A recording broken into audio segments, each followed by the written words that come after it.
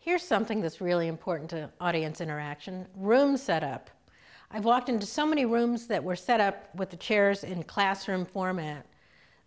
That's actually the least useful when you're giving a presentation to a group of people that you really want to engage.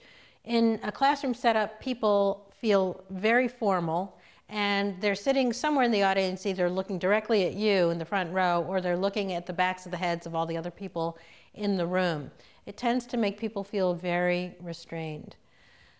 The other problem with classroom setup is there are probably going to be people that can't see you and or can't see the visual aids.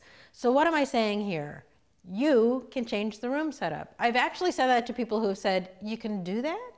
To which I've said, "Heck yeah." It's just not that hard to move the furniture around. And in fact, most places that have people that set up the furniture will send those people right back in to help you move the furniture in whatever way you want. I've run across an occasional person who says, "No, it should always be classroom style."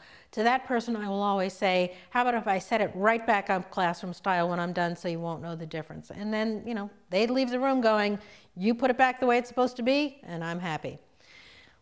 The better setup is U-shape, but bottom line, you just want to make sure that there aren't too many chairs, there aren't too few chairs, and that everybody can see you at all times and can see the visual aids at all times.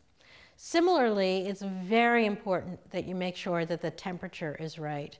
If it's too hot, people are going to fall asleep. If it's too cold, people are going to sit and shiver and be mad at you. Remember that human beings have very basic needs that need to be met no matter how outstanding your presentation is. If people can't see, if they can't hear, if they're too cold, if they're too hot, they won't want to be in the room. In other words, they won't stay engaged.